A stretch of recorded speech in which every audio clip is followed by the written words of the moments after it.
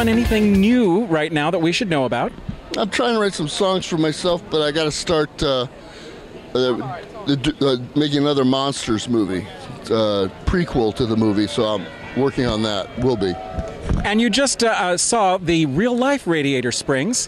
What did you think? Oh, you haven't yet. I haven't really been out there. I'm looking forward to it.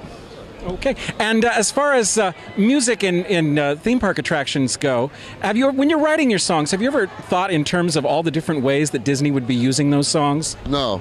I'm just trying to make it work in the picture, or for what it's supposed to work. And then if they can use it elsewhere, they do. But no, I'm just plenty worried about whether it's going to work in the picture.